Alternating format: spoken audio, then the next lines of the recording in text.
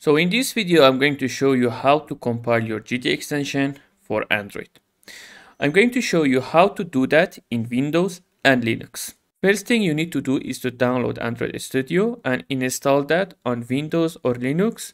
Installing Android Studio will take a while. After you finish installing Android Studio and you create a simple project, you will see this window. Now in the Tools section, open SDK Manager. Here we need to install some stuff. Godot needs some specific version of some of this stuff. I will put the link of this page down in the video description.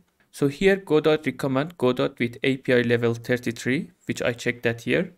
And then open SDK Tools section. Here you can see the latest version of everything. To see the other version, activate Show Package Detail. Here I check the version which Godot doc recommend for building and exporting Godot project. This one is really important. You should check this version for Android NDK. After that, you click on apply. It will take a while and it will download and install all of this stuff for you.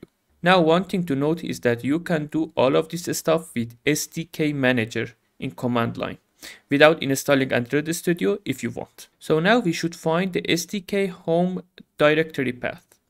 Usually in Windows, the SDK home folder is in this directory and in Linux is in this directory. But if you cannot find that, don't worry. In Android Studio, click on project and then select project, then select local properties, and this is your Android SDK directory. Now let's build our GDE extension for Android. For this example, I will build my train GDE extension project. Here we are in GDE extension folder. Just open command line here.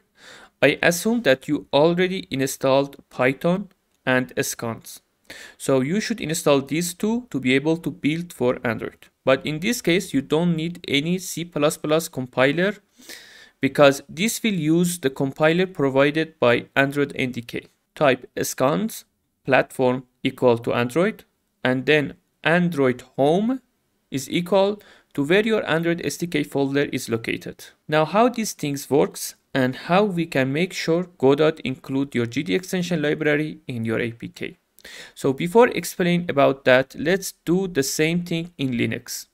I'm not sure why, but in Linux I get this error.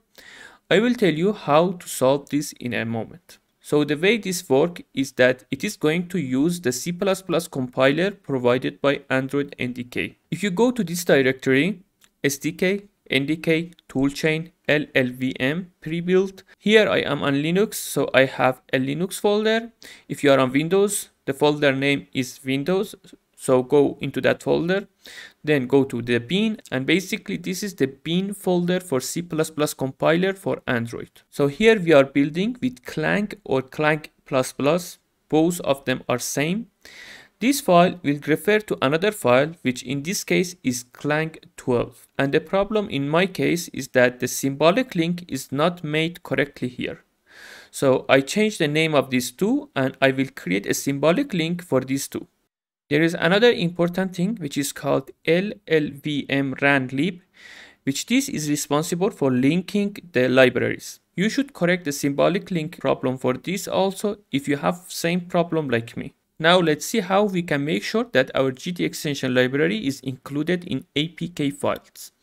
First, make sure that you include the Android library inside your .GDExtension file.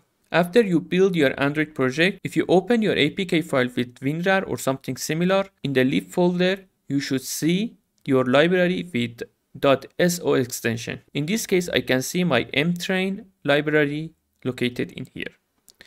By the way, I exported the Alien Planet demo to Android and it ran around 12 FPS on my 5-year-old cell phone.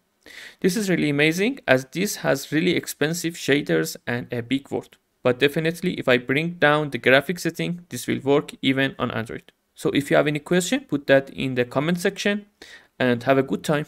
Until the next video, bye.